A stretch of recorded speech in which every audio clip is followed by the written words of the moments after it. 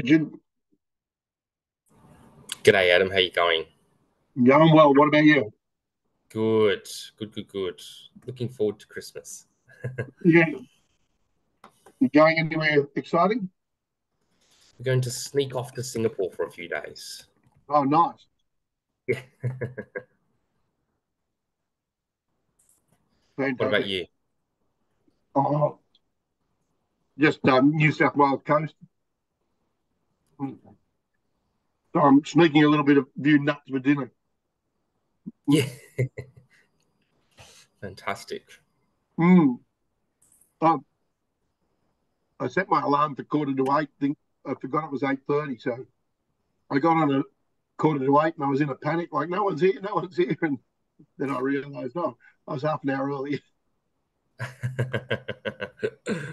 Thanks for coming online for this.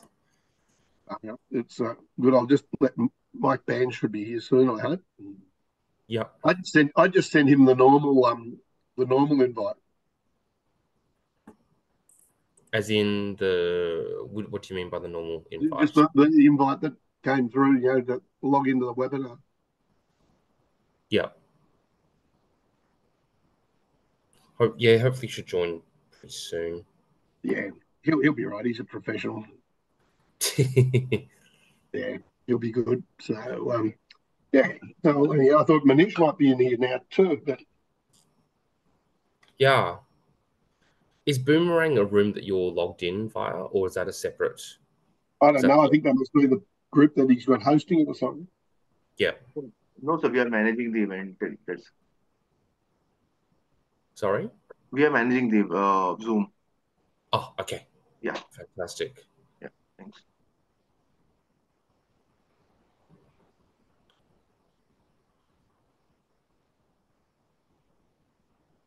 Well, we had 40-degree temperatures this time last week, and it's 20 degrees today. Climate's crazy. Now here's Michael. I mean, You're on mute, Michael. just on mute. How is that? Yeah, that's great. Hey, Michael, this is Richard Nile, Yep. Dr. Richard Nile, and Dr. Mike Bange. Richard's in New Delhi at the, well, you can explain your position there, Richard. I'm Kieran and I work together as our two ag people posted here from DAF. Yeah, Ag Yeah, we councillors met in. before. To see Yep, if I in New can. Delhi. Well, hello everyone. I was just going to see if I could do get rid of my fan. It's a little hot in here. I was just saying to Richard, it was 40 degrees last week at this, on Thursday, and this week it's 20 degrees here. It's Yeah, I know. It's amazing, isn't it? Like, well, Richard, we had bushfires here outside Narrabri, and it was like Armageddon on Tuesday, and storms came through, and there was fires going up everywhere, and then we've had 60 mils of rain, which it was just oh yeah, just amazing. fantastic. Um, Michael, can I introduce you to Mr. Daga, Manish Daga? Um, Manish, this is Michael Bange. I think you may have met him up at the ICAC conference, but yeah, it's Manish is hosting us on the webinar tonight, Michael. Yes, can Yeah, you hear me now? I can hear you, Manish. How you going?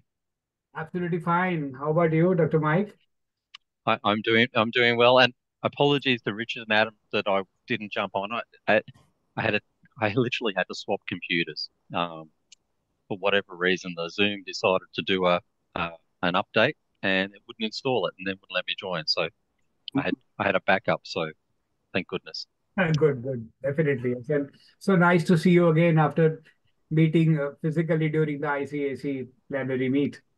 Yeah, it was a very big week, Manish. Very big week. I was well. I left. Mumbai on Friday afternoon. I managed to spend 2 days in Delhi and traveled to the Taj Mahal on the Saturday, which is just and the Agra Fort, which was just mind blowing, and then spent a day with an Australian colleague's family who was in Delhi. So Yes. that was pretty amazing. And you also had brought your family, so you needed to devote some time for the family also. Yeah, that was good. Well, they had plenty of fun without me while the conferences were on. So. And it was a big event, receiving the award, and we are all proud of you, Dr. Mike. Yep. Thank you, Manish. It was good. And look, I really enjoyed the conference, the Asian Cotton Research Conference. That was pretty incredible in meeting, a lot of the Indian researchers. And I was exhausted because I didn't stop talking, I think, for 2 days. So meeting them. Right. We do have a lot of rich research scientists, asset available in India, and with people like you, the whole intention of engaging Adam and Richard for this webinar series is how we can exchange, for the betterment, because India is a country of smallholder farmers on one side, and we have corporate manufacturers on the other side. So the textile mills are very well organized. They are corporate manufacturers, which can be an asset for Australia for bilateral trade. For Indian farmers, definitely what you have done with Australian farmers. Can there be some learning out of that? I mean, hello? The farmers somehow. Hello, Manish bhai. Yeah. Sorry to interrupt. We have 1 minute to 3, so we can start at 3, right? Sure. We will start at 3. Done. So who is going to start the? Samarth is here already? Not yet. Not yet. I will start then. Then I will introduce all the attendees and introduce Dr. Mike, and then we can get started. Sure. Done. Noted, sir. Noted. Fine. Thank you, sir. Mr. Manish, I must also convey my apologies for not being able to attend the. Samarth is here. Samarth is here. I'm admitting Samarth. Yeah. And I'm admitting everyone from the waiting room and muting all. Yes. So Please. I will just give the access to the speakers, and then they can unmute at any point of time. Okay. Yeah. So, Samarth, would you be comfortable opening once we start? Yes, sir. Yes, Samarth. Thank you. Samarth is an aspiring techno-commercial in our group. He is a very bright student of agriculture, and it would be a big learning for him also, Dr. Mike, listening to what you have to say about increasing productivity vis-a-vis what Australia has done. Yes, Richard, you were sharing something. Oh, I was just saying I must convey my apologies for not being able to attend AICAC this year. I was really hoping to be there, but unfortunately, it was the very first time I'd taken leave all year after a very busy G20 year.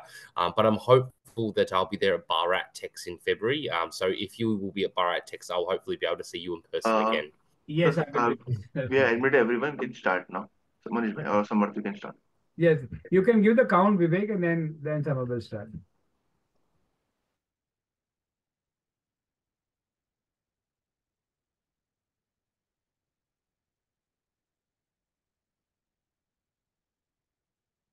Hello and good afternoon, everyone.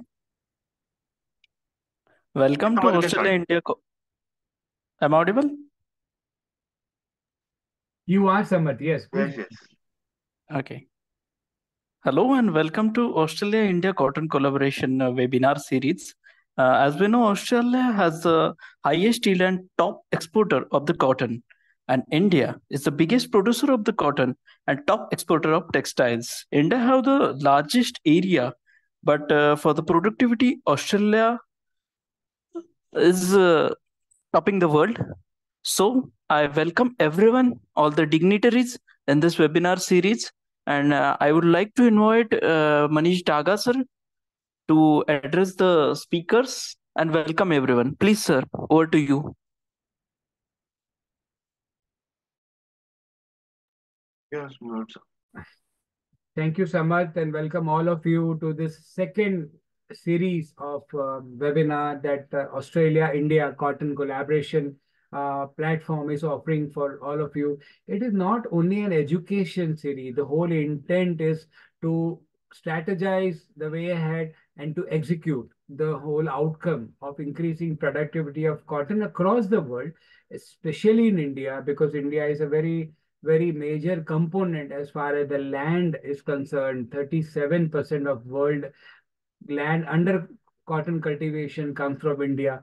But unfortunately, only 25% of produce comes from India. And that is where the gap is. And India is a country majorly of smallholder farmers where we want them to grow and be part of the core supply chain. On the other side, we have seen Australia consistently perform on the cotton productivity front. They have worked very hard. They have organized, systemized their cotton agriculture process. And in spite and despite of all the agroclimatic challenges that they have, and even market fluctuations that the farmers even there are experiencing, the yield has remained consistent. It has grown consistently. So what is the key to that growing yield and the consistent yield that Australia is achieving? Second is the quality part. The quality of Australian cotton is extraordinarily good, and that is why it fetches a fair premium. It is most in demand across the world. And what is the core reason for maintaining the quality? On the other hand, asset-wise, India has a lot of manufacturing ability in textiles, in conventional textiles, organic textiles, in technical textiles, and that can be a big opportunity for bilateral trade between the two countries. We would love to have a special niche area for Australian cotton made textile producers. One day we would have that special window open for the Indian manufacturers. That is one thing that we are planning ahead. What can be specially done to increase bilateral trade between these two very significant countries, Australia and India, in world cotton scenario? The whole intention is shared with you, and this is just the beginning. The webinar series we have started with seed. Today we are going to focus on soil, and the person who is going to present on soil is none other than Dr. Michael Banch from Australia. Before introducing him, I would like to introduce two of my very close friends. One is Mr. Adam Kay from Cotton Australia, and he is the key person in Australian cotton reaching out across the world, a very big contributor to promoting Australian cotton, to promoting productivity and quality simultaneously and maintaining that across the years. The second person I would like to introduce is Dr. Richard Niall. He's from the Australian High Commission Agriculture Division. Again, a core Australian by heart, but by soul, I can say he is more of an Indian right now. And I've seen him so much interact with the Indians so comfortably that I would be surprised if somebody took him, believe that he is an Indian altogether. Even he dresses very aesthetically. Welcome both of you, Adam and Richard, and a special welcome to Dr. Michael Banch. Dr. Banch is a cotton systems agronomist of 30 years, delivering innovation and substantial impact for sustainable cotton production. He is currently the commercial research manager with cotton seed distributors in Australia, supporting investment in grower-facing research. Before this, he was a chief scientist with the CSIRO Australia, where he led initiatives in cropping systems research, physiology, and agronomy into managing abiotic stress, fiber quality initiatives across the whole value chain, crop nutrition, climate change impacts, and water use efficiency. His career has also involved delivery of decision support systems for assisting crop management and knowledge dissemination. So important. Knowledge dissemination is so important. One can have the knowledge individually, one can have the knowledge collectively, but to disseminate that across the supply chain, upward and downwards, is so vital. Recognition of his contributions in cotton physiology and agronomy was acknowledged with the prestigious USA Beltwide Cotton Award in 2017, and in 2019 with the Service to Cotton Science Award from the Association of Australian Cotton Scientists. He is a Fulbright scholar with long-standing international collaborations especially in the USA, so across the borders of Australia. Also, he has been very active and is currently the ICAC, International Cotton Advisory Committee Researcher of the Year 2023. Hearty congratulations to you, Dr. Mike, and welcome to this webinar series of Australia-India Cotton Collaboration. Over to you, sir. What have you done in Australia? What is happening in Australia? And any case study that you wish to share, and what can be the learning for Indian smallholder farmers or the farmer producer organizations? Where do we get started? We'll come up with questions after you present, but we are all very keen, eager, and very curious to know what you have done in Australia to create this magic. Oh, thank you, Manish, and thank you very much for that introduction. I've had that introduction rolled out to me a few times in the last few weeks in India, which has been really it's a great honour. After being to India in the last couple of weeks and met so many great people, to be able to share even more of some of the things that we've done as researchers here in Australia and as an industry. So very, very excited about presenting and having a conversation with you all today. Look, clearly the one thing that was an exceptional part of my visit to India was meeting with all the researchers, the industry people in India, and seeing the opportunity in terms of dialogue around the things that the researchers were learning with the small landholders and developing the systems there, and certainly the things that we've been able to achieve in Australia. And actually, despite the obvious differences in the systems, there's some very clear similarities in a cotton plant. I always say a cotton plant that grows in Australia is the same cotton plant that grows in India. It just the knowledge that we've learned here can be applied in other parts of the world.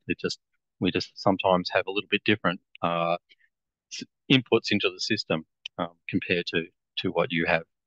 So Manish, you mentioned that I was going to talk about soils. I know that you've actually had all that already. I am actually not going to talk about soils. I'm actually doing the seed production part. A colleague of mine from Cotton Seed Distributors, Oliver Knox, presented on soils, I think, a few weeks back. And in a few weeks' time, you mentioned about the dissemination part. And a colleague and a close friend of mine, Kavina, will be presenting that. And I'll be supporting her in a few weeks, or when we choose to present on those things we've done to deliver those messages to grower in our quite variable climate. So I'm just give me a minute, everyone, a few seconds to share my screen with the presentation. I'll put this in presentation mode.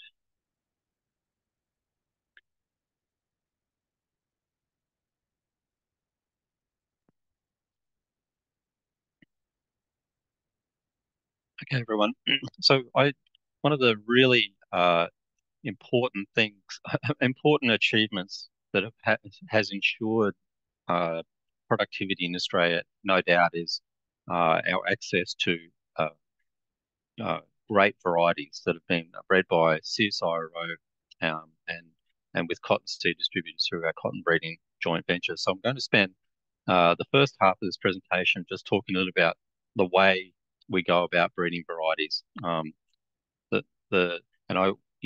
giving this presentation, I have to acknowledge that certainly I am not a cotton breeder, for one, and I've worked closely with these two gentlemen here over the years when I was working with CSIRO, who are the cotton breeding team. And I think actually I would have to say one of the key ingredients that we have in terms of delivering success in our industry is our ability to collaborate and interact, and that's been a key ingredient that we've across disciplines and across all parts of the industry to deliver on these outcomes. And I'll talk about that a little bit more. So I duly have to acknowledge my colleagues and past colleagues, Warwick Stiller and Ian Wilson, who for the first part of this presentation are very much the contributors. A little bit of history about Australian cotton. We've certainly faced some significant challenges that have defined our efforts and our research over many years. In the early parts of the early parts of times of the industry back in the 1960s and through into the 1970s. Our biggest challenges were pests and insect pests and weeds. And as the more we developed systems to control that, and we started to grow better crops, diseases quickly rolled in. We developed considerable pesticide resistance, in fact, to the point that we nearly were close to not growing cotton at all because we had nothing to control the pests with. The other thing was that we had soil compaction, and I know that's certainly an issue discussed amongst many of the researchers and farmers that I met in India when you consider machinery and mechanisation. And from a social perspective, the fact that we were using considerable amounts of pesticides and herbicides, that the thought of the communities weren't necessarily happy about that amount of pesticide being used, and there was instances where there were large amounts of pesticides detected in rivers and streams, which didn't go down well with the local communities.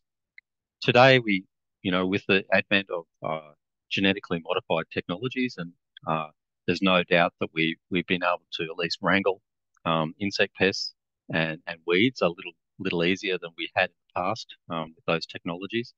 We are one of the driest continents on the earth, so a constant challenge for us is how we make best of the water that we have, given that we have predominantly irrigated cotton systems. Rising costs of production and other commodities competing against cotton are certainly challenges that we have to face in a competing market. We have regulatory constraints around the way some aspects of our system, and certainly in our access to water, are regulated. As I say, competing land uses, and no doubt the sustainability, environmental and social governance things around carbon and greenhouse gas emissions are certainly something challenging us. And Manish, I think you highlighted for me that the important part of what Australia delivers in the world cotton market is our high quality cotton, and that's we It is the first choice, for Indian textile mills who are looking for contamination-free cotton. Yes, so that is definitely a major emphasis of any of our thinking in the way we go about our production, is that we know that we have to produce high quality cotton to meet the market. So, as I said, I'm going to start this presentation talking about our cotton breeding objectives and the way we go about it, because we don't breed for hybrids. We breed varieties that don't require the sort of hybrid system. Our emphases are on increased yield. At the moment, we are maintaining an increase in yield of about 3% per annum across the industry. There's some challenges that are starting to emerge around how we keep that going. But at the moment, we're still finding means and traits within our conventional breeding program that are delivering those outcomes. As mentioned, the fibre quality, we have some significant disease challenges. And one of the reasons for significant disease challenges in Australia is because of our high inputs. When you irrigate cotton frequently and you add lots of nutrition, it's great for cotton growing in warm conditions, but it's also some of the best conditions for diseases. So that remains a significant focus for us in terms of delivering our varieties. One of the things we do have a excuse me, our cotton grown across considerable latitudes in Australia, probably much more than even India, from top to bottom in terms of where we actually grow cotton. So we have a strong emphasis on ensuring that we have varieties that are well adapted to regions. And another challenge that we have, certainly, and this is what is important to us, for us to actually take our germplasm and embed the GM traits that we actually have present. That is a considerable cost and impost on us, ensuring that we get those varieties there. And I'll talk a little bit about why that is a significant cost in getting varieties to market. I'll just move on. I think most people would be familiar with, sort of the standard breeding pipeline where we're taking many plants, selecting, putting, and certainly in Australia we put large selection pressure on. We actually one of the ethoses of breeding in Australia is that we put strong selection pressure on yield and quality.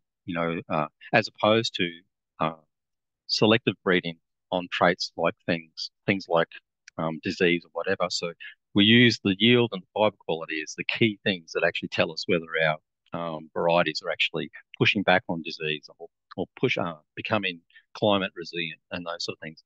And that has been a really key ingredient in the success of the breeding program. And I know that sounds really a little bit from left field, but it has been the key to that success. So we've had researchers working closely with the CSIRO breeding program, looking on selective breeding for things like traits for heat tolerance and things.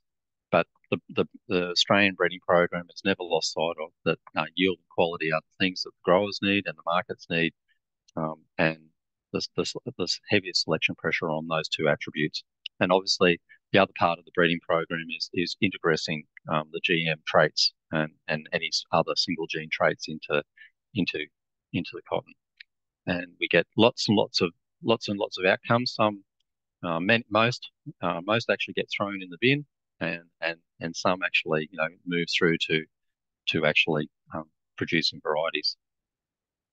Here is the challenge that we face, and needs to be often recognised in bringing elite germplasm to market, is that we have a conventional breeding program which does not involve anything genetically modified. We're selecting, taking large populations of hopefully diverse germplasm, selecting for yield and quality, going through these back crossing F1, F2 through to F9 selections to get that particular variety, and then we get an elite germplasm that has no transgenic traits, and then we start the process all over again, to actually take a gene for a Bollgard or one gene for a Bollgard, and then we have to go through a back crossing process to actually integrate that gene. Currently, the technologies, we are up to 5, nearly 6 GM traits integrating into our elite germplasm, and each one of those traits is essentially a new breeding program to bring those through, because those genes are not stacked or they're not a cassette. You have to back cross those individually back into that germplasm, and this is even before we start to bring it out in the commercial arena to test these things and upscale and get the enough seed to produce the growers. So just I think there's a few technologies coming. There's talk of cassetting genes for GM traits that might speed that up. But I highlight one of the other challenges that we face. If we go back to the conventional germplasm development, a significant challenge that we're facing now is most of our growers grow GM cotton and finding areas where we can finding growers and finding areas where we can't, where somebody's prepared to perhaps spray insecticides and not spray herbicides over the top of cotton to actually breed, look after our conventional germplasm. It is a real challenge. So it's something that has emerged as a challenge in terms of this breeding pipeline, and something that needs to be considered to bring these sort of things to market. I mentioned the 3% per year. This is the average yield for Australia over those years. We're fortunately continuing to continue that trend. We're seeing a little bit of challenges emerging from one of the key traits that has enabled us to actually deliver high yields is a characteristic called gene turnout or gene outturn. It's one of the key characteristics that has enabled us to get higher link yields. We've probably reached the limit in terms of that particular characteristic, simply because the seeds are getting too small, small that they can't be ginned in our current ginning systems, and actually bring significant challenges in our ability to take small seeds, give to farmers to actually establish appropriately when conditions are not perfect. So some of the agronomic challenges have now emerged in pushing the frontiers around yield increases. So this has sort of changed in recent years. Has changed the emphasis on the focus of some traits that are being yield components to deliver improved yields, to back on opportunities around resilience for stress, and also things like improving photosynthesis and biomass of the crops in relation, and things like water use efficiency and nitrogen nutrient use efficiency, which I'll talk a little bit about in a minute. I think you'll find as I'm going along talking, I've had the luxury of spending a week or so in India, and what I have found is that I'm sort of giving the same presentation that many of the Indian researchers were talking about the important things that need to be delivered, and probably really the only differences are at times are really about the scale of the way we go about doing things, but certainly we can learn from each other. So I mentioned that the challenges in the way we go about do this is actually identifying the trait and then incorporating these traits into a commercial cultivar. We must ensure that these things are inherited, that they're heritable, and that's certainly a thing that we have to test while we're going through this. A constant challenge is how we accurately measure the trait. So I didn't mention around, certainly with our GM traits, as nearly as large as a single breeding program, we have a quality assurance program where we're testing DNA using PCR machines and those sort of things to actually ensure that we're getting the right transgenes or the right genes flowing through our material, and we're not contaminating things, or ensuring that we're actually delivering the right genes to market as much as anything, and things are not contaminated. So, and another challenge is trying to create, constantly trying to bring this diversity into the breeding program, and that's fortunately the cotton breeders around the world, still are able to share germplasm, not commercial germplasm, but native germplasm across continents, which continue to enable that. So we talked a little bit about, maybe I've talked about some of the easy breeding, the single gene stuff, but when I start to talk about things like photosynthesis, heat tolerance, biomass growth, and those sort of things, really the challenge here is that it doesn't involve genes, and it's multi-gene, and when we get to multi-gene genetic type traits, such as things like photosynthesis, it gets very complex, and it changes the timelines in terms of what we have to do in terms of delivering outcomes. So here's this is the sort of population sort of dynamics that we have to actually contend with. We're moving a single gene, we're selecting, looking for 1 in 4 plants, 5 genes, 1 in 1,024 plants. And when we start to get up to these, gene stacks where we're getting nearly eight types of genes, native or GM, we're having to select, we're truly looking for the needle in the haystack, and that really means we've got to come up with better and unique ways to find that needle in that haystack. So, really going to reflect on some of the investment that we are undertaking in breeding. We're certainly using DNA marker technology. So we're using genotyping and genome-wide selection techniques to actually, and I'll talk a little bit about that in a minute. We're using things like artificial intelligence, both building models of the genotype and phenotype, and actually linking that to how those things respond in different environments.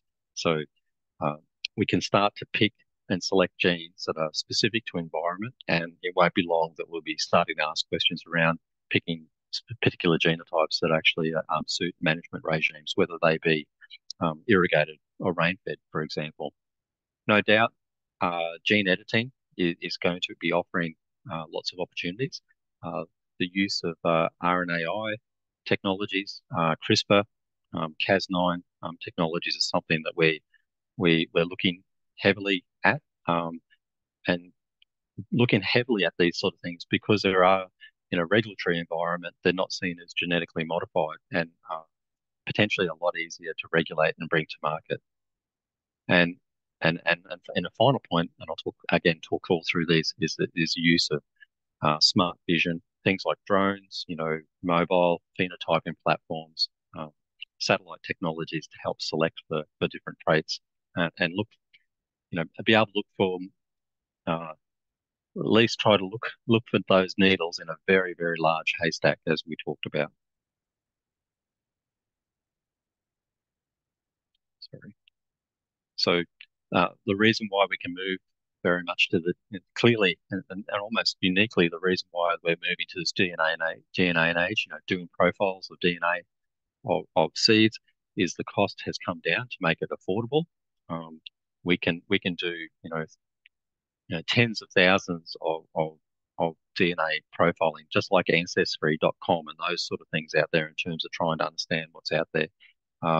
We can understand by building models and those things. We can identify with those regions and where those genes are important to the traits, and we've actually sequencing that DNA from chipping the seed, like this diagram here. So we're actually finding out whether we're increasing our chances of finding that needle in the haystack before we have to go and plant that seed in the ground, which obviously is significantly less cost by chipping that seed than actually taking a variety through a whole a genotype through a whole breeding program to work out its characteristics and that. So we're simply increasing our chances of finding that needle in the haystack by doing this DNA profiling. Sorry. So Warwick, we talk about Warwick as our current thinker in terms of the selection process. So traditionally, the breeder is the person who's making that decision about what varieties to keep in and keep out. But we're quickly moving to building. We have the DNA profiles. We have putting lots of emphasis on characterizing the environment and the management that cotton will be growing in. So building models that represent the environment, and we have performance characteristics of those particular genes that we've measured in the field, throwing those things in a artificial intelligence model and doing the genomic prediction and then selecting which seeds are going to be taken through the program, and essentially in many ways taking away the physical breeder making that physical decision in that early part of that breeding program. I mentioned gene editing. I probably mentioned the major key things there. The fact that things like Cas9 and CRISPR, they offer, we can take bits of genes of the same species, insert those characteristics, and swap out the genes for new genes, and that's not necessarily seen as genetically modified, and we can bring some of those characteristics to market. Now, we're saying that we're doing this, but we're still a long way of actually, bringing something like this successfully to market, and certainly incorporating it into a commercial breeding program. So, and I have to say that the IP environment, certainly in this part of the world, hasn't quite settled on. So I say that they're not looking at this being GM, but it's not fair to complain that we can actually bring these technologies to market. Many of you would say, that there's satellites out there. We're using drones, for using thermal imagery. We use the camera imagery, right down to using handheld instruments to work out how many hairs are on a cotton leaf. And one of the ones we've certainly used and processing lots of material to bring through the breeding program is this, identifying hairs on cotton leaves. So the less hairs that are on some of our genotypes make the varieties less conducive to aphids and whiteflies, and therefore we build in sort of what we call host plant resistance into our varieties by using some of these technologies. Still, I think the challenge in this technology is that there's been lots of promise around these technologies, lots of data collected, but not necessarily the skills in place to wrangle these. So I think one of the things that CSIRO as an organisation has done is employed what they call data wranglers. even data agronomists to actually be strongly focused on flying. I suppose the example here is flying the drone is the easy part. Sorting through the data is the complicated part. So there's been much more investment on the data wrangling side. And really, it's the future breeding is really about taking all those ingredients and putting them in successfully into a commercial breeding program. So, Manish, I wonder, I don't know how you want to do this, but that sort of concludes the breeding part of my presentation. Maybe I take a few questions, have a bit of a pause before I talk in, and really, refer to the fact that our success in Australia around bringing and producing that yield, it has not all been about the breeding. We'll talk a lot about that in a minute. Right. Happy to take a few questions to break it up a bit. I start to get sick of hearing my own voice after a while. Correct. I have been already receiving a lot of questions, Mike, and I welcome attendees from TexProSil, the Textile Export Promotion Council, from MCX, from Indian corporate mill sector like Welspun and Pratibha, and from Sorcery, who are promoting organic cotton in India. So there are also some farmer producer organization directors who are attending. Welcome all of you. Some questions that I have received is, I'll take one or two before you go ahead. That all the seeds used in Australia, are they all GM seeds? I'm gonna. I don't know the exact figure, but it's up there with 99.99%. There's Can't be predominantly better than that, 200. predominantly the growers grow GM varieties, and most grow varieties with the insect protection traits. Sorry, they mostly grow. Most of them grow cotton with insect protection traits and the herbicide traits together. Okay. One of the things that Australians have to do to protect the technology is grow cotton that does not have the insect traits contained with them. So they often will have the herbicide trait in them, but no insecticides trait, and that's a means to actually manage the resistance of the pests and protect the technology. So what the easiest description is, the grower is actually obliged to grow some of this insecticide GM trait. The bugs that live in the non-insecticide trait cotton mix with the GM cotton and dilute the resistance, and that's how we manage and push back on the resistance of and maintain our GM traits for insecticide resistance for insects. That is a very critical balance. So does the seed contribute to the pest resistance, the pink bollworm issue that is now actually devastating Indian productivity right now? And does it also contribute to the plant being or the crop being more climate resilient? Yes, that's an interesting question, Manish. It certainly the insecticide traits actually fundamentally protect our crop from insects. We don't have resistance to our traits, so they are being effective, and that's why we value looking after them, because and basically the growers get value out of that by not spraying as often. And the second part of that question is really because the growers no longer have to spend all their time focusing on the insects, they're able to spend more time on managing other parts of their system, such as irrigation and fertility and those things. And that's been the big shift in Australia in the last 20 years.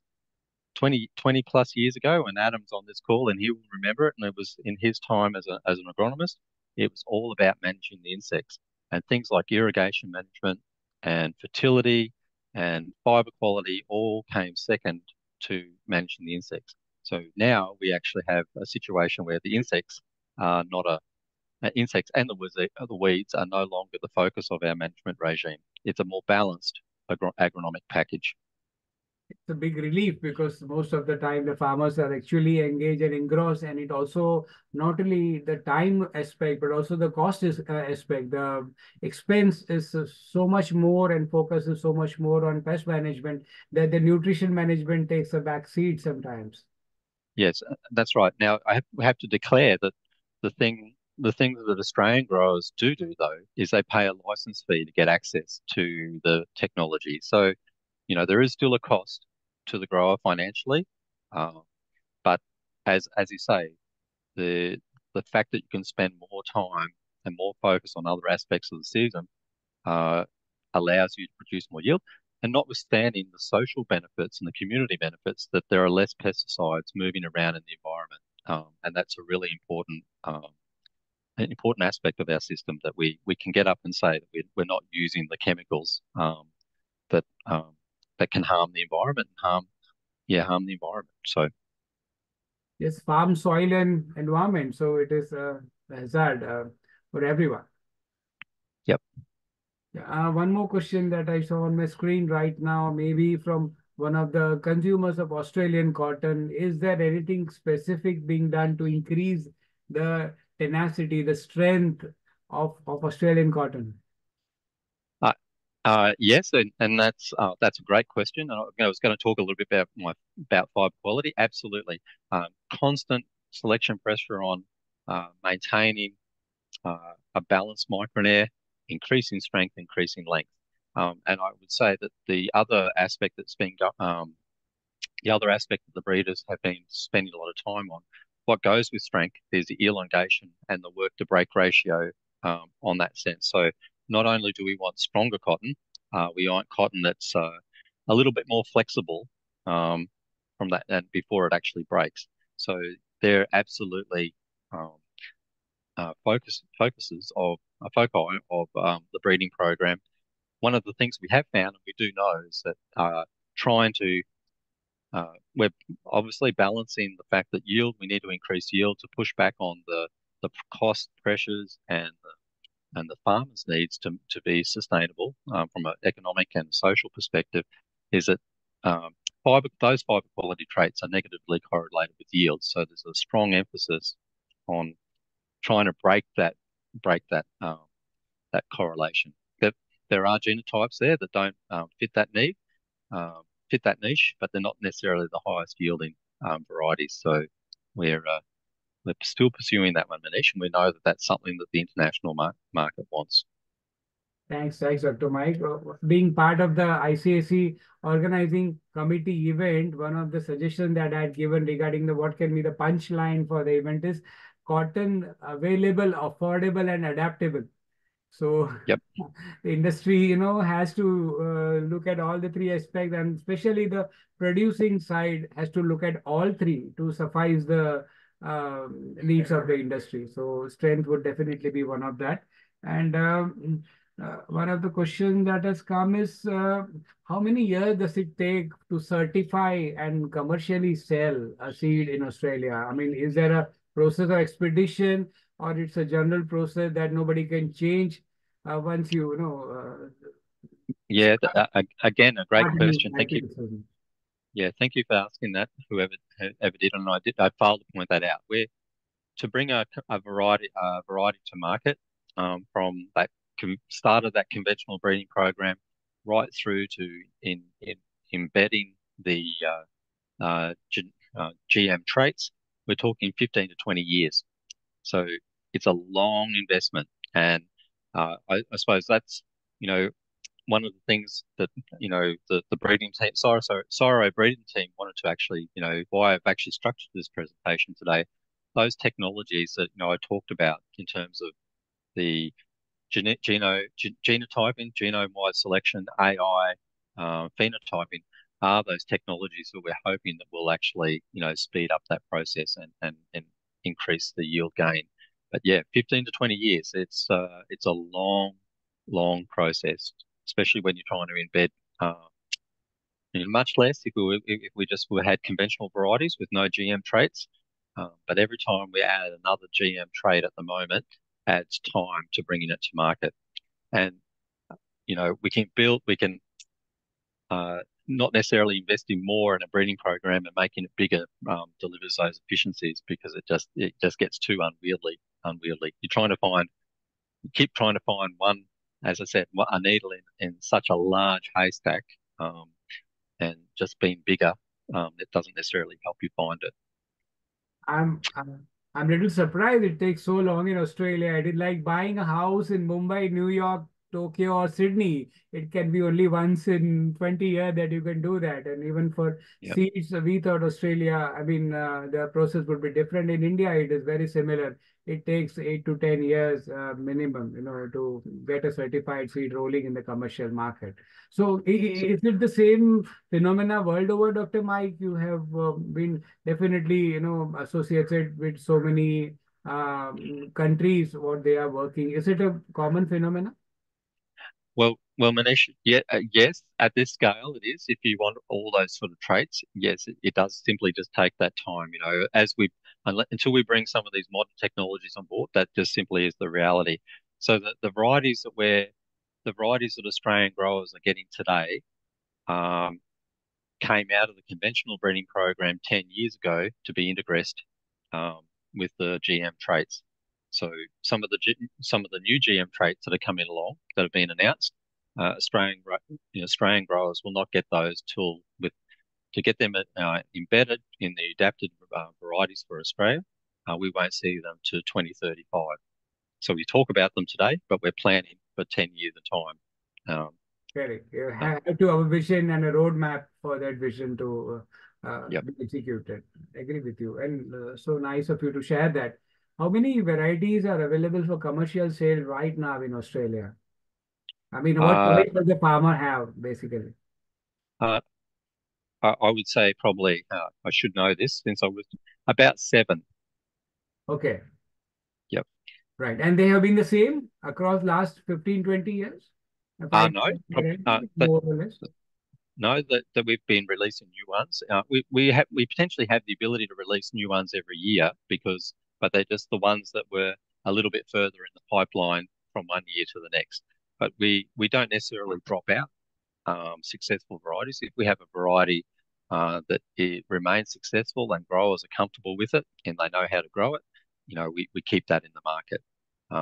But we are about to go through a significant transition. We're bringing the what they call the Extend Flex technologies, a new herbicide trait.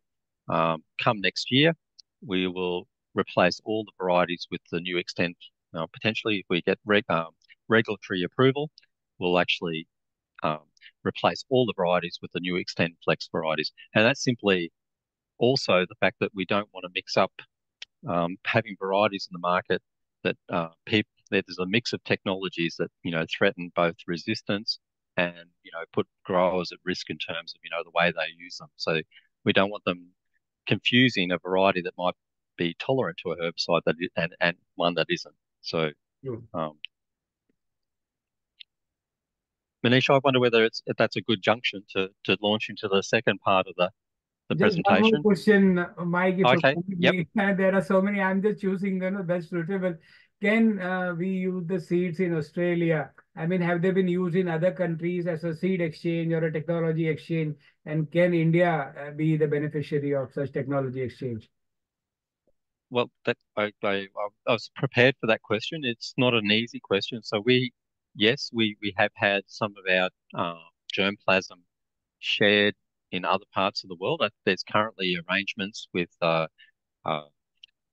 commercial partner in terms of providing germplasm in the international market is Bayer, and we actually clearly one of the markets that we actually extend to is the USA at the moment. And in terms of well, I can answer this question because I obviously was approached when I was in India and people were asking me the same question around this sort of stuff. My response is, because we're actually contractually obliged through Bayer as an international partner, the people that you need to talk to about getting access to germplasm are Bayer themselves. So people can reach out to me and I can put those, if you're interested, I can put you in contact with those people that can, send you to the right people to have that discussion. But yes, we have got germplasm accessible internationally through our partnership with Bayer. Please do that, Mike. That would be very interesting also, and I think going ahead, it would be very beneficial also. Right. Yep. Yes, you may take up the second part of your presentation, and then Okay. if you have any question pertaining to that, we will again pester you with more questions. Okay. Well, really, this the second part is not as long as the first part, but it's really just highlighting that our success in Australia in producing and delivering high yields is really been a systems achievement. We've built great agronomic systems around our varieties. We've built systems that are adaptable to our environment and respond appropriately to the environment.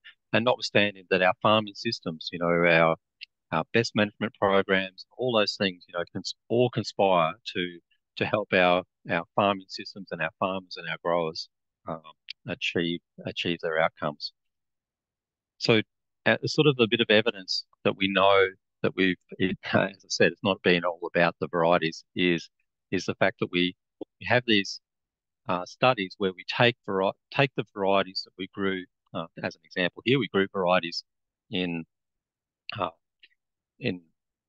what's my mouse keep go? Varieties that we produced and released from 1980 to 1994, and this line that I'm pointing to on my screen is the yield increase during that time, and that yield increase associated with that line is essentially due to the variety, just improvements in the variety.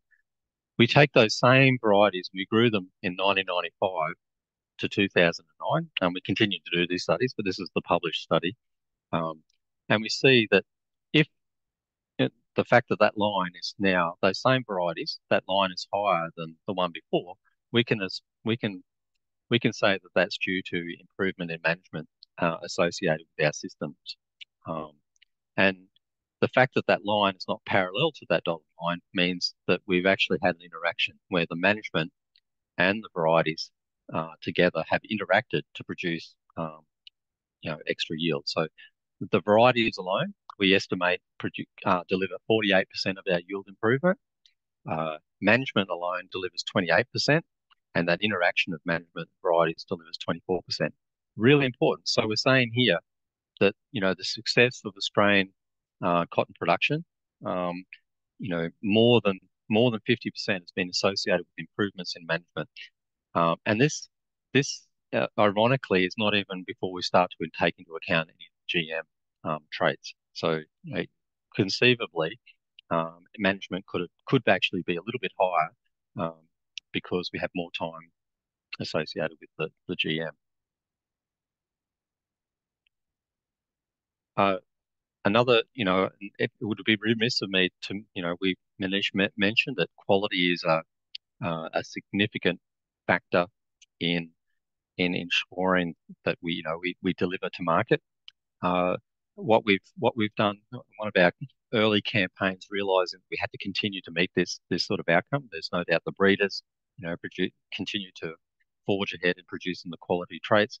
Is we adopted this thing called, as I said, we're dealing with genetics by environment, by management, but you can actually consider these sort of things right across the value chain. And I know that being in India recently, this was a lot of discussion about, looking after cotton from, taking it from the field and, delivering it to mills and delivering quality products.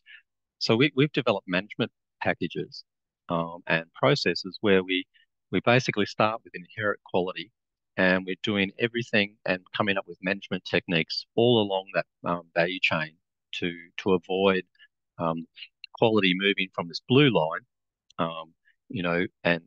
and getting or sitting on this black line.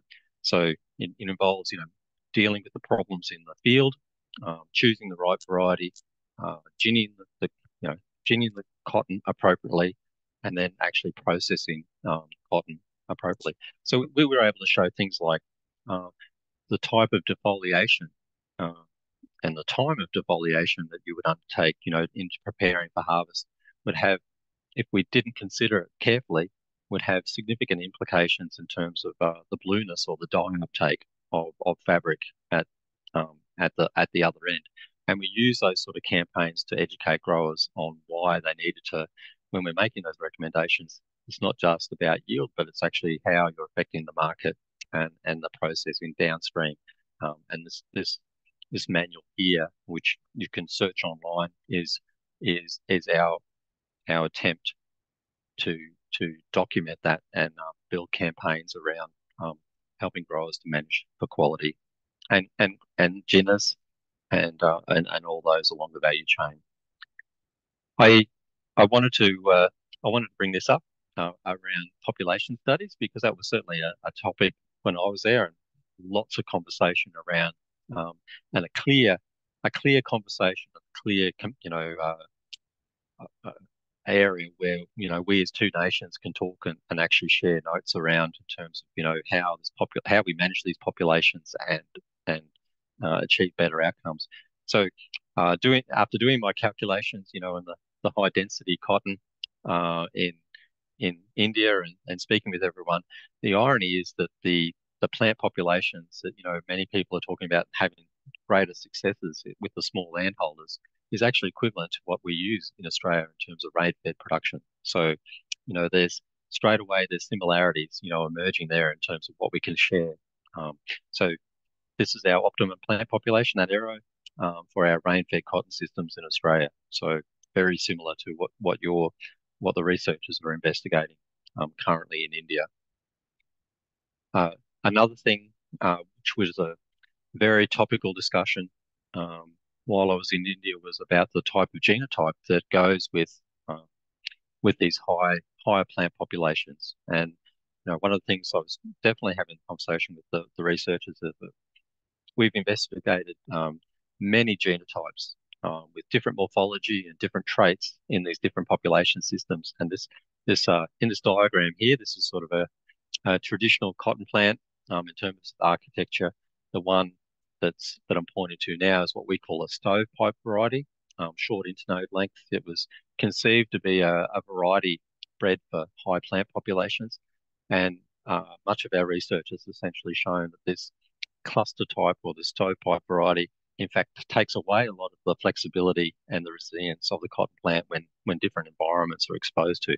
So this is definitely love to spend, connect our researchers with the Indian industry to talk about this very problem and what sort of varieties do respond in these different populations, because we've spent a lot of time working in this area.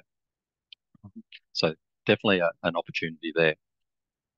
I know that, again, along with this concept of high density plant population and these different types of varieties, clearly we've and a tendency to produce varieties that are more determinate and mature earlier. We find in our systems that when we tend to shorten the maturity, we tend to lower the yield. So we actually, again, the irony is that we, in our best variety in our high input irrigated system is the same variety that performs best in our rain-fed systems. And that's because it actually has the ability to regrow and has less, it's actually more indeterminate. So again, an area that I think would be a very fruitful area for discussion across the two nations in terms of what we've learnt around varieties and their morphology and their dynamics and how they relate to these different systems and population.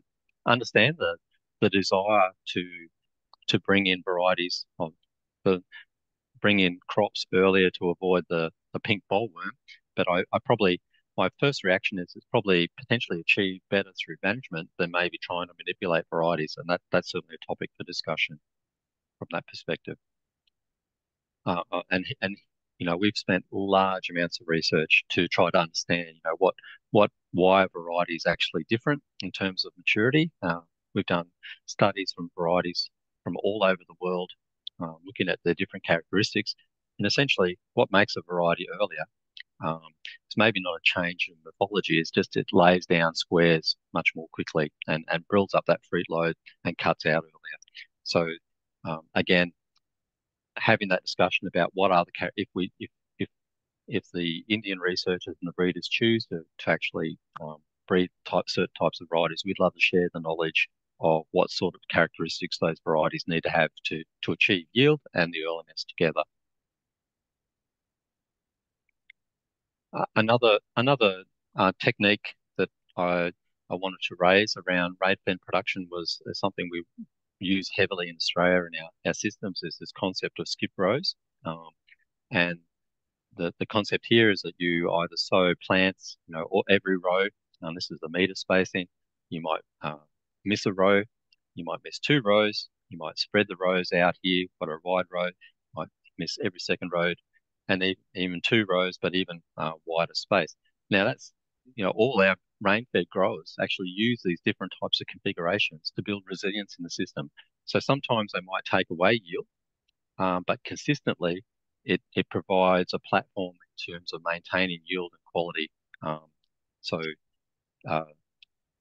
What it does is that when plants get stressed and start to run out of water, they actually have accessibility through the soil profile, have accessibility to the water for longer. The impact on yield is less, but the overall, it builds resilience in the system. So questions like, do you want to have a high yield one year and then a very low yield the next? This thing tends to average out the yield consistently across system. So we've done much work to show, and this is this graph here, a little bit complex. This is a solid yield, which is where every row sown, skip yields. These have various configurations, and there's different yield thresholds here where the yields start to decline. Obviously, as a yield potential, if you've got lots of water and lots of moisture, you want to fill in the space with plants. But when there's more stress in the environment, you can build resilience in the system simply because you've actually got a little bit more area for the plants to access water. And the clear advantage for this, and from a grower profitability point of view, is that they don't incur discounts from fibre quality losses. So if we compare solid here, which is full configuration, to different skip rows, you can see here at harvest, these skip row configurations have better fibre length, and the growers get less yield discounts or deliver better quality cotton as a result of those things with very small yield penalties. But their profitability is often better.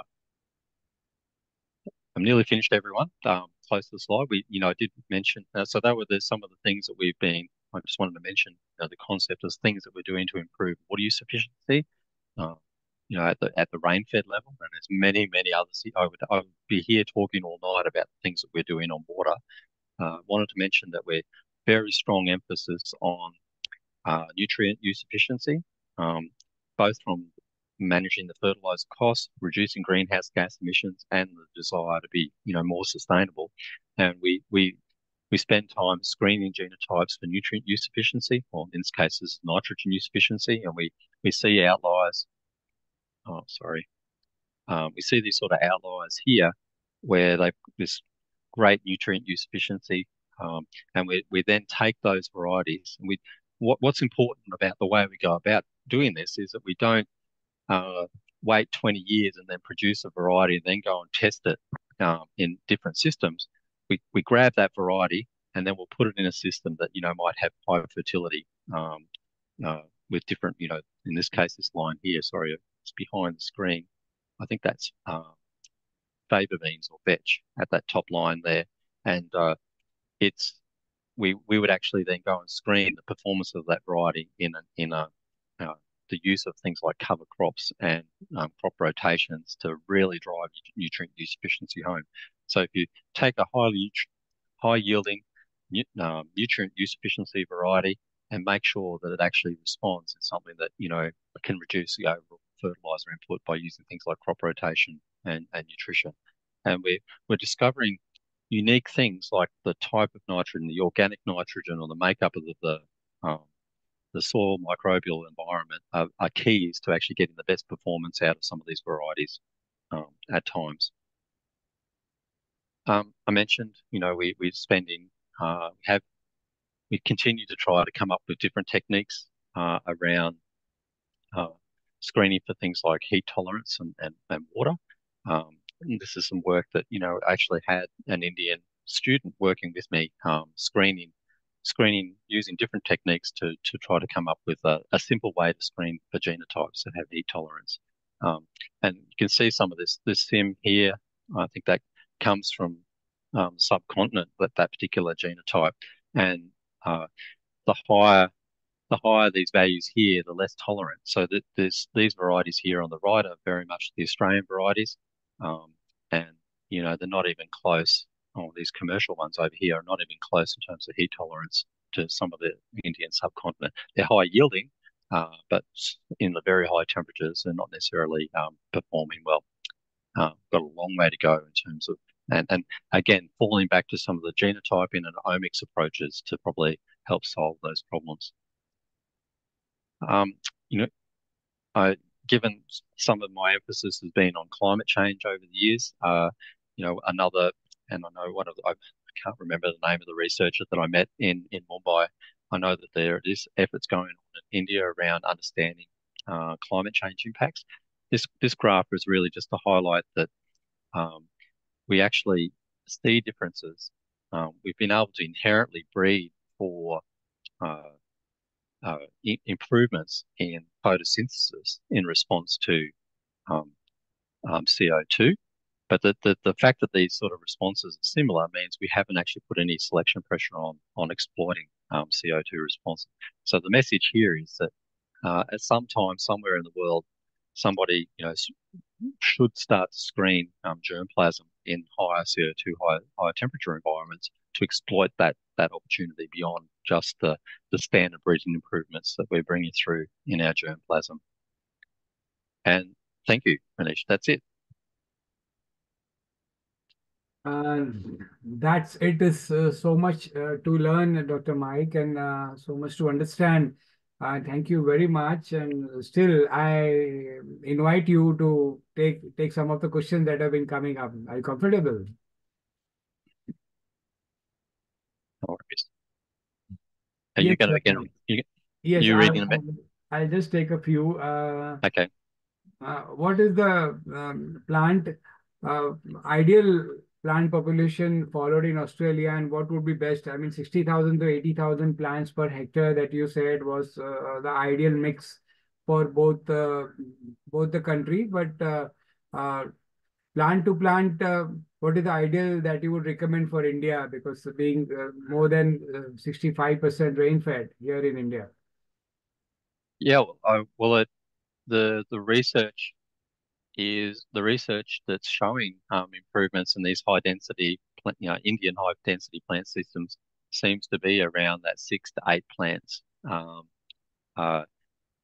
6 to 8 plants. So I think it's not a coincidence that you're getting those high yields when the system allows it to happen. And obviously, there's lots of other things that need to enable that to happen.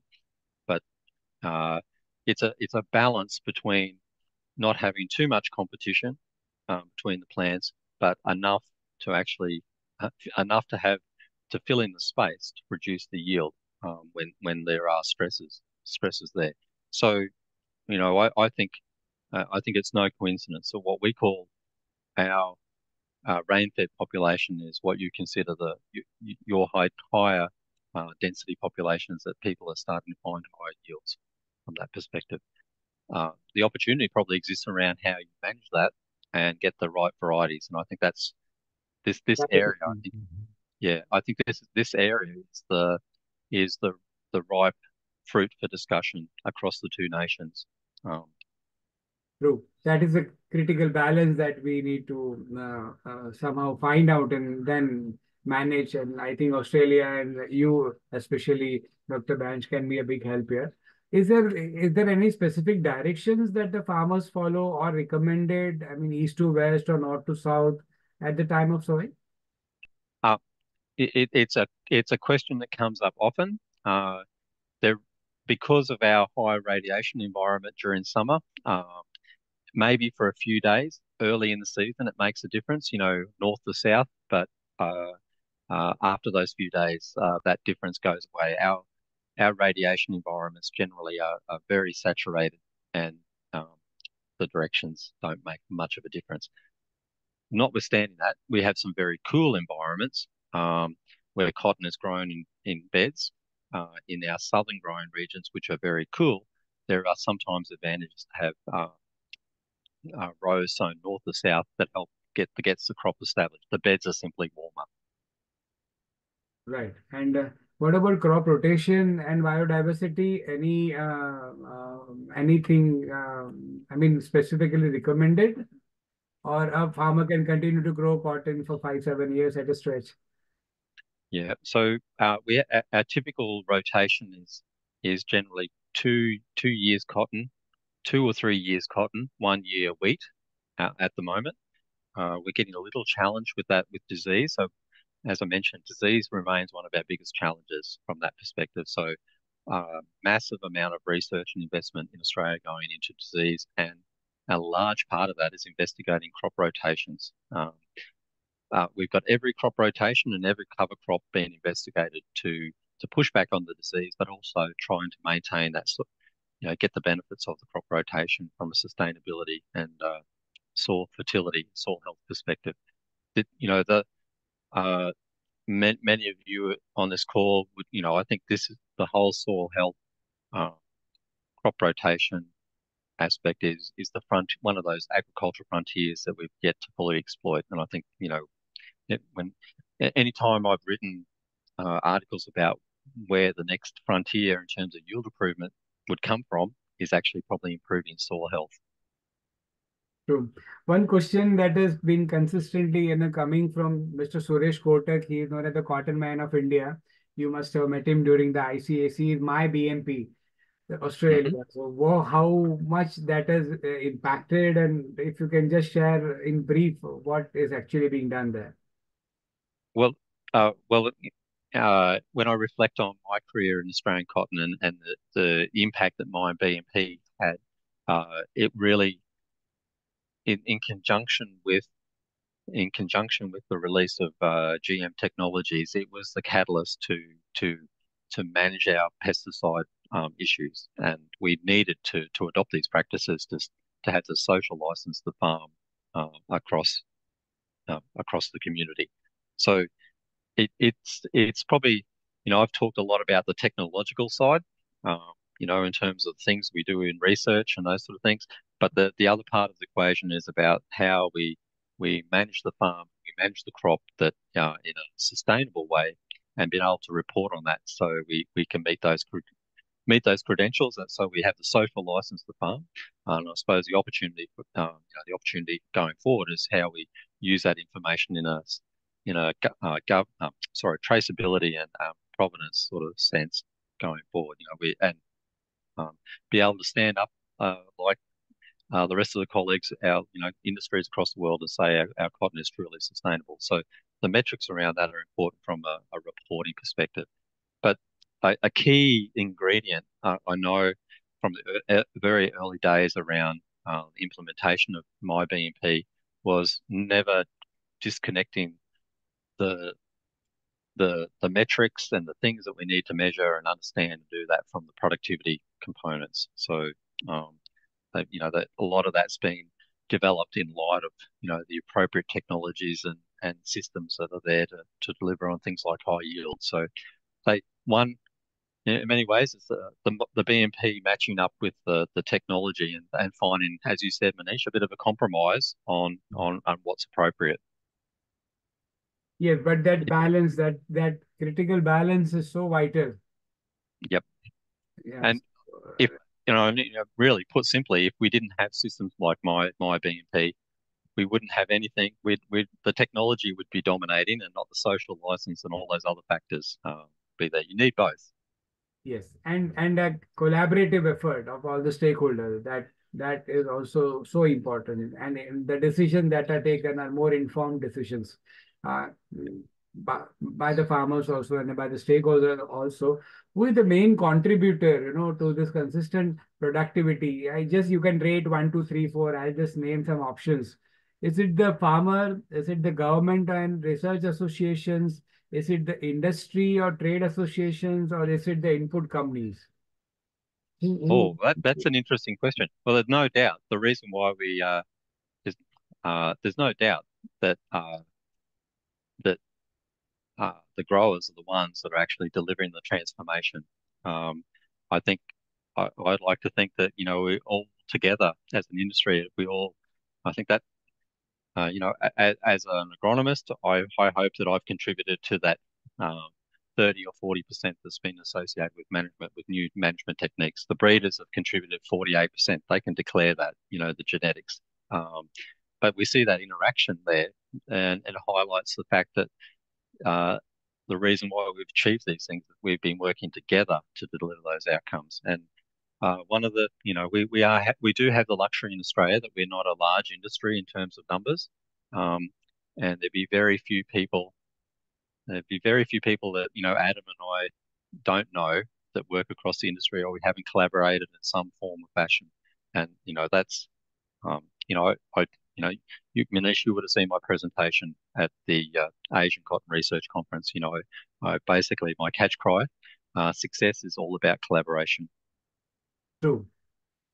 Together we can succeed. That is the key, I think. And any one of the attendees, do you wish to ask anything before we conclude this session? Yes, there are some repeat questions, but I think most of them have been addressed. And I take this opportunity now, looking at the two beautiful pictures on screen, we can have this ecosystem where everyone feels comfortable being part of the system, especially in cotton and textile supply chain. If we help the smallholder farmers or the farmers maintain a good productivity and maintain an environmental balance also, along with economical balance, and definitely it is going to be ultimately a collaborative effort, like the Australian government, the stakeholders, and the farmers have been doing it since so many years. And this was the major learning out of today's webinar, focusing on seed and the importance of seed, the significance of seed in terms of productivity is immense. But we need to realize it's a very slow process of bringing new seeds, what changes we can make, what exchanges we can make with the world, staying at par with the world in terms of technology is the key, you know, that we can make this impactful change here. And I thank all of you who have been part of the organizing, especially Adam K. from Cotton Australia, Dr. Richard Real from Australian High Commission Agriculture, and a very special thanks to Dr. Mike Banch for being so patient for our questions and so clear in the presentation. And thank you all those who have attended. 3 Cs as per, you know, a basic, we can say a raw assessment, determine the yield, seed, soil, and weather. We have addressed soil in webinar number 1. Dr. Oliver Knox has delivered an excellent presentation on how soil health can determine a contributory impact on increasing cotton yield. Today, Dr. Mike Banch has emphatically presented how seed can be a contributor and how a collaborative effort can contribute to increasing and maintaining productivity as well as quality balance for a country, of cotton producing country. In the 3rd series of this webinar, we'll be addressing how weather can, you know, be mapped, adapted, and informed to the farmers so that they can manage their agriculture well. Thank you, all of you. I just have a Hindi saying for all of you. The Indians would understand. For y'all, I would explain it. Beej mein ho jaan, to kapas pahalwan.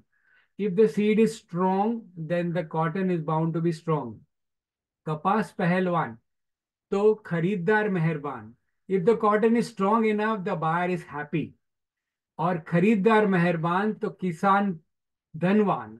If the fiber is strong enough and qualitative enough, then the farmer is always going to be wealthy. So healthier the fiber, wealthier the farmer. That was what, and all this comes from the seed. That is why I connected this. Thank you, all of you, and thanks for being part of this educative series. Going ahead, we are going to do much more. Right now, we have started with this webinar series, and best wishes to all of you. Thank you.